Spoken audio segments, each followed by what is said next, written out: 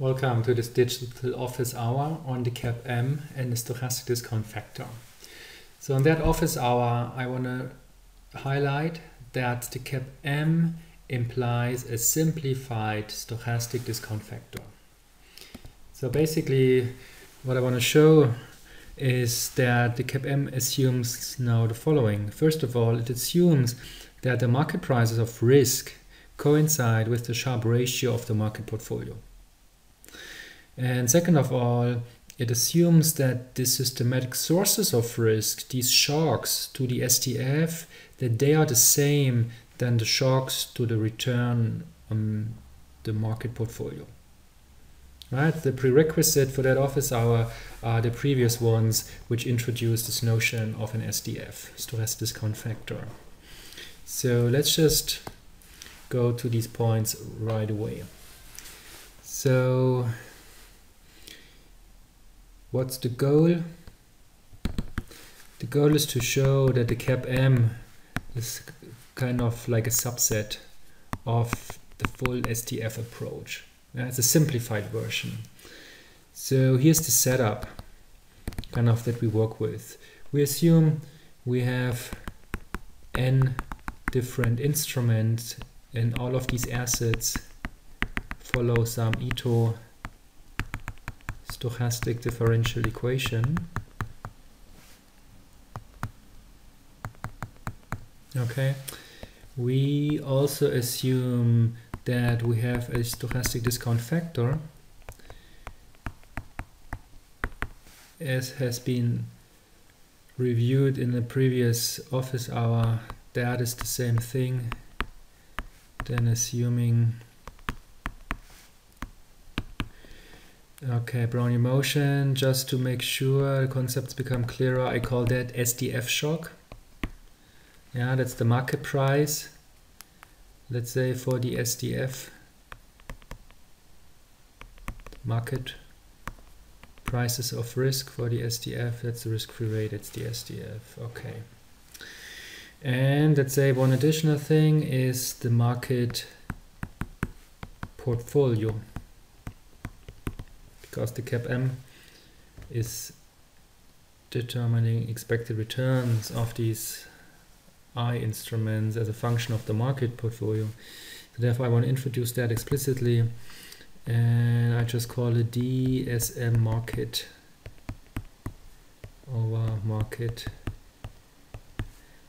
and that shall have a drift mu market T dt, and then there's a market volatility, which can also be time varying. And here explicitly I say that's the market shock, shock to the return of the market portfolio. So I think that's all we need. Now remember, the SDF implies that the expected risk premium of every instrument over the next instant is nothing else than the lambda of the SDF, the market prices of risk, multiplied by the amount of systematic risk that is part of instrument I. Right, that has to hold for every instrument in the financial market. Okay. Now you are well aware of the CAPM, most likely better aware than to this SDF relationship. Now what does the CAPM say? The CAPM says that the risk premium of an instrument I over the next instant, that has to be the same than the beta of the firm. So the beta I in the market as of time t times the expected risk premium of the market, which in our notation now is that. Okay. Where in the CAPM, that's the covariance over the variance. Yeah. So with the beta I market comma t is nothing else than the covariance as of t between the market return. What's the market return? That's ds market and the return of asset I. Okay, and that gets divided by the variance as of t of the market. ds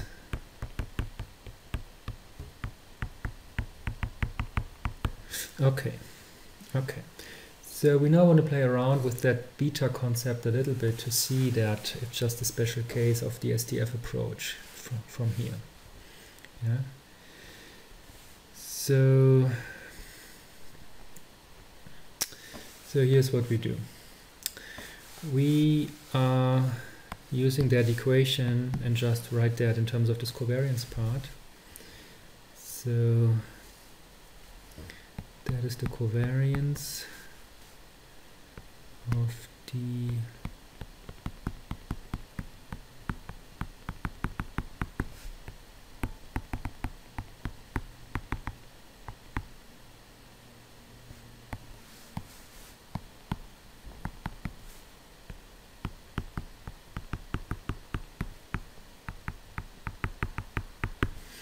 okay, that's the beta, and now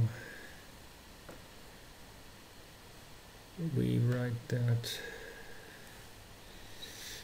I want to do the following.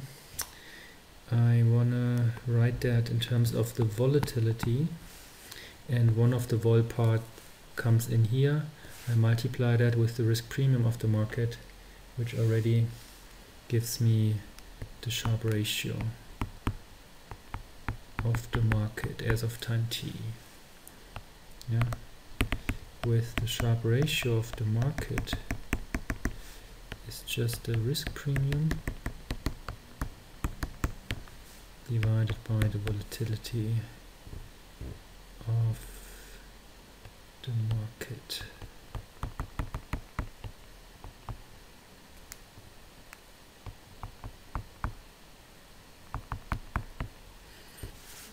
Okay, multiplied by dt. Okay, so that's what we have. Now what I want to do is, that's the covariance for the market shock and the asset I's shock. So it's the instantaneous covariation. Yeah? So I want to use now the notation that's used in continuous time for that, which means that is just instantaneous covariation between the market portfolio and asset I. Okay, and that now gets multiplied by the Sharpe ratio divided by the volatility. Okay, the volatility of the market portfolio.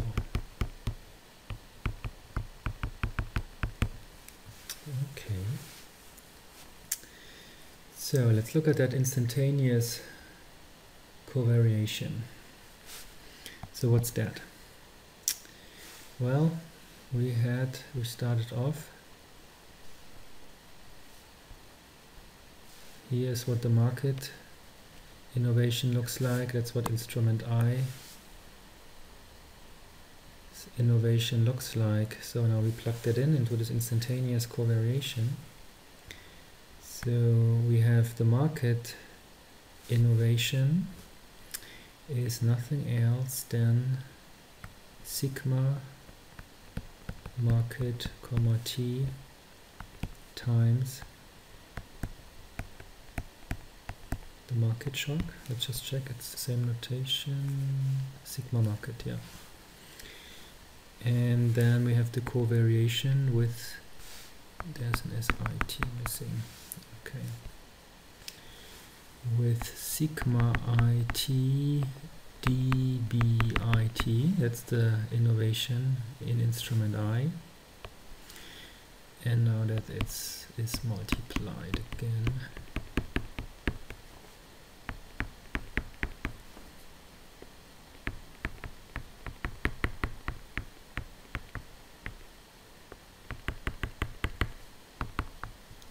dt. Okay. Now what do we see? We can put that one out. It's a constant as of t, which cancels out with that one because it's the same. It's the conditional volatility for the next period's return. So I cancel that with that. And I write that in front. So we have that's the Sharpe ratio of the market at time t. And that gets multiplied with sigma IT dBit, comma dB of the market portfolio. Okay. And so that is basically based on the CAPM. And that needs to be the same based on the SDF representation to lambda SDF prime with the instantaneous covariation of instrument I with the SDF shock. Right?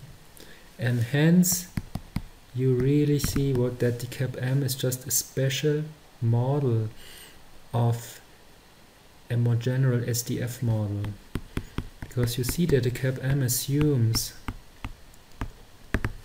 that the lambda t of the SDF in the CAPM is basically nothing else than the Sharpe ratio of the market as of time t, yeah? Which is nothing else than you take the expected in return of the market portfolio of the next instant minus the risk-free rate as of t, and you divide that by the volatility of the market. Where here, now I use that notation for the vol. It's the same than that, it's just shorter. So divided by sigma market, comma t. Okay. And that's the first assumption that the CAPM has, which is kind of what we are used to, right? That the Sharpe ratio of the market portfolio is the risk compensation an investor gets per unit of market risk. And the second comes from here directly, which says that the innovation to the SDF in the CAPM is specialized to be just the innovation in the return of the market portfolio. That's the intuition we know. In the CAPM, the investor is afraid of fluctuations in the market portfolio. That's the source of systematic risk. And the compensation for that type of risk is given by the Sharpe ratio. While the risk premium of an instrument is given by the amount of co-movement that instrument I has with the market's systematic sources of risk. It gives you the amount of risk, amount of systematic risk that is part of instrument I, which then gets multiplied with the compensation you get per unit of market risk. So we can therefore say that indeed the market risk premium is just not the market risk premium, the risk premium of a firm, the mu IT, is just equal to this SDF notion of market price of risk times the co-movement of the instrument with the SDF, and in the CAPM that market price of risk is just the Sharpe ratio of the market, while the amount of risk is just equal to that thing here. Yeah. So maybe let's work on that. That's the last thing we have to do. Let's say I call that x hat node. So that's the amount of risk. Yeah. So sigma it db it comma db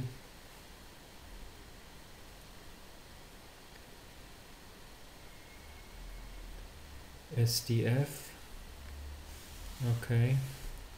db SDF t under this CAPM assumption. That shock is the market shock. Yeah? So I just write that in here. dB is the market shock.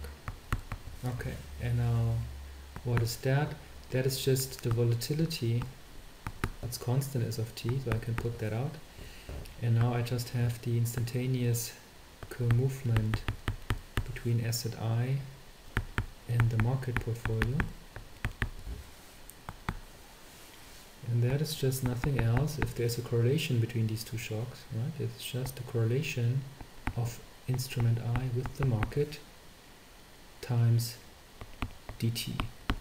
So you really see that the amount of systematic risk, you can say that's the amount